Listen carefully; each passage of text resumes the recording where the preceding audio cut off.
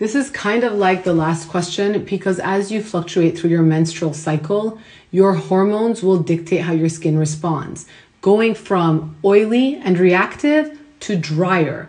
So if you are oily and reactive, you want to pare down on how heavy your moisturizers are. Like you definitely do not want to be using your triple paste like I am going to be using tonight, i.e. you can probably tell where I am in my menstrual cycle.